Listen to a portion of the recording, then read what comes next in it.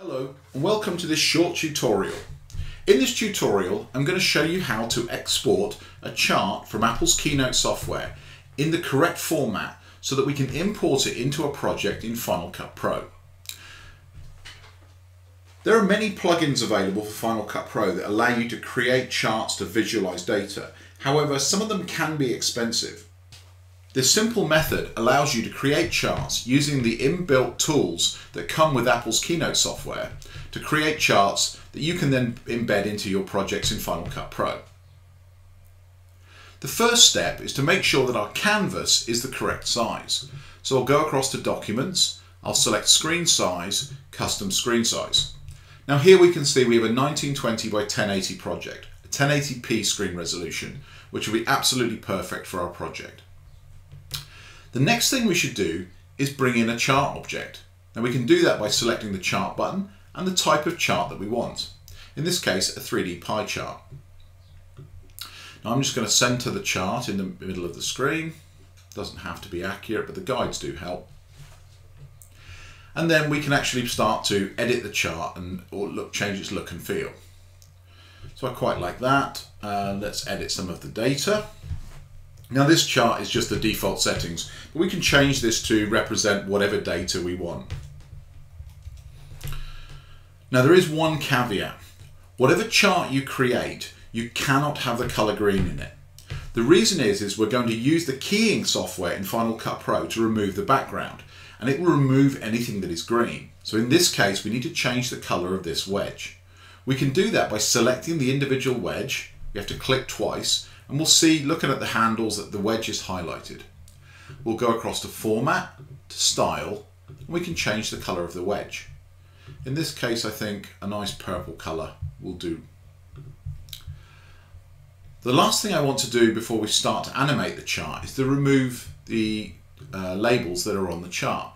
Now to do this, click out of the wedge and then select the entire pie chart and untick values. And there we go, we don't have any values left in our pie chart. So the last thing to do is to animate it. Now I want this pie chart to grow wedge by wedge in a circular motion. So I'm going to select the whole project. I'm going to go up to the top here to animate. I'm going to select Build In and click Add an Effect. Now there are lots of different effects and you can preview them all, but the one we want for this particular project is called 3D Grow. So I'll select 3D Grow. And you can see there in the preview what happened. The project grew the pie chart in a circular motion all at once. But I actually want it to go wedge by wedge with a small pause between each one. And we can do that by changing the delivery method. So this time I'll select by wedge. And if we preview it again this time, you'll see there is a small pause between each section.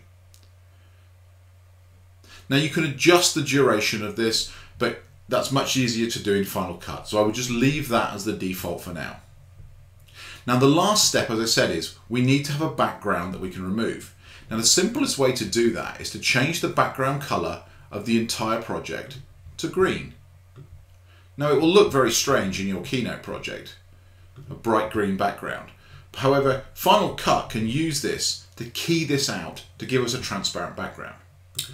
So the last thing to do is to export the project as a QuickTime file, select the right resolution, leave everything else as the default. You don't need to change any of that at this point. We'll call it 3D pie chart and we'll save it out onto our desktop.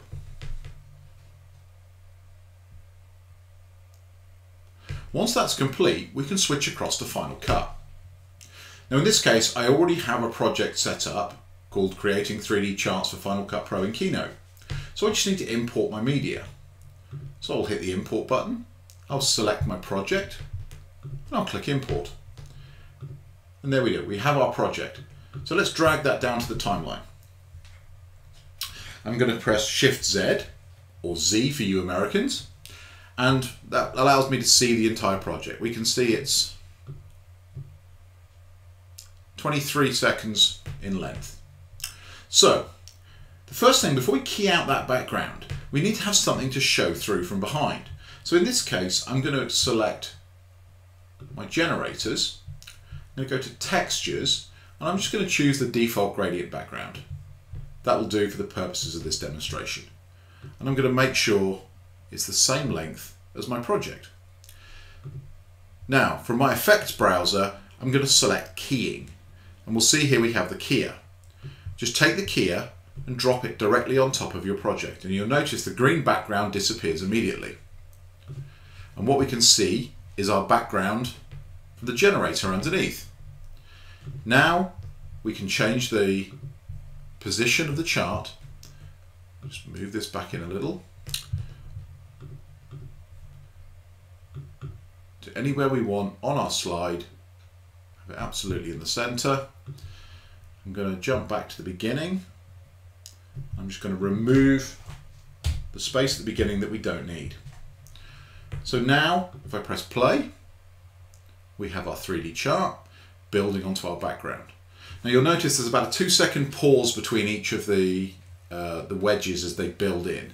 And that was those default settings from the movie that we clicked on at the end, just as we were exporting.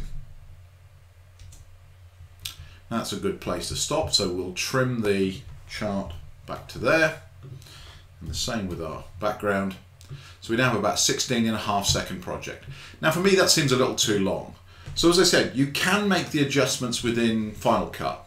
But actually what I prefer to do is just to speed it up here. So I'm going to speed that up to 2x. Again, I'm going to bring the background in to the same length, and I'll press play again.